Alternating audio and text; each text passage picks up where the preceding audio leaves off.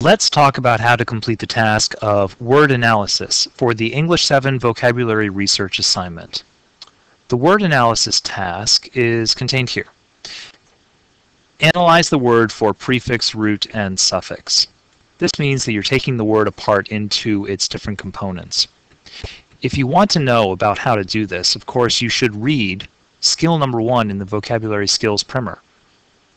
This document should be always available for you.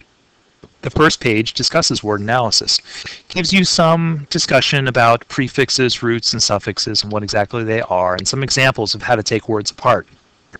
But, of course, this video tutorial will provide you with some extra support and some guidance step-by-step on how to do that. You can see that my word is judicial. I have no prefix, I have this root, and I have this suffix. How exactly did I accomplish this? Well, 2 ways. First, take a look at what you have here. You have a root, just, jude, jur. That will tell you what your root is. The rest of the material can come from using the dictionary. Let's take a new word. The word is prejudice. You may say, yeah, I know exactly what that is, and I know how to take that apart. But are you sure? Are you sure you know what the suffix is, what the prefix is, and what the root is? Double check and use these skills. First, you know that the lesson said J-U-D is a root. So it's probably correct to write J-U-D as a root in the root position. That's easy enough. That leaves you with pre and ICE. Seems like that would be the prefix and that would be the suffix. Always check your work. You will come into contact with more complicated and challenging words. Do not always rely upon your own intuition to solve the problem correctly. Let's look at dictionary.com. Let's look here in the origin section. This origin section will take the word apart for you. Do not look up here, because this is merely syllables and pronunciation.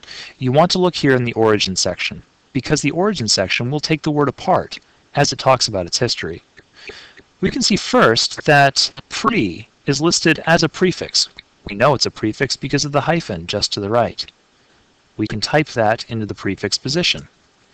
Yes, we knew that at the outset, but we've now checked our work.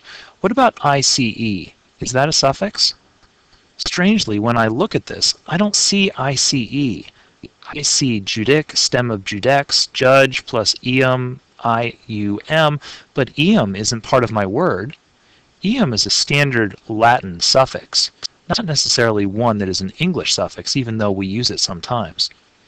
I'm not quite sure. This doesn't help me all that much. But I can be creative and check things out. Dictionary.com lists suffixes by themselves if you know how to type for them. I believe that ICE is a suffix. I think I'm right about that. So I'll type it to check.